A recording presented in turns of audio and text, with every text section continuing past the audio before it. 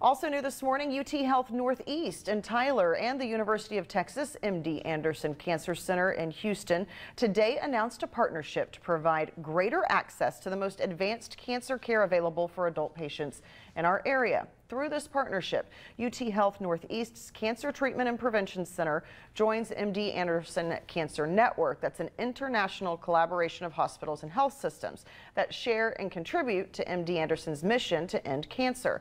The center in Tyler will be known as UT Health Northeast MD Anderson Cancer Center when it officially launches in 2017.